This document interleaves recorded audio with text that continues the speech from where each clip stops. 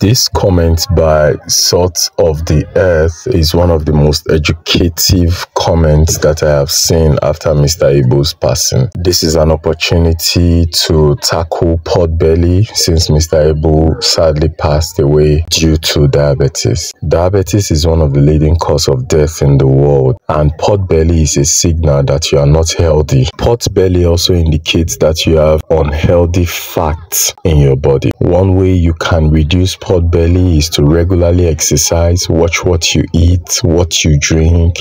Alcohol can lead to insulin resistance. A lot of sugar can lead to insulin resistance, which can ultimately lead to diabetes. Diabetes can lead to a whole lot of health complications, and that can lead to the eventual passing of the person. This is sad. Don't be men who are just existing for pleasure that can harm them. Stay alive. This is only one spot, your health and wellness coach. Live before you live.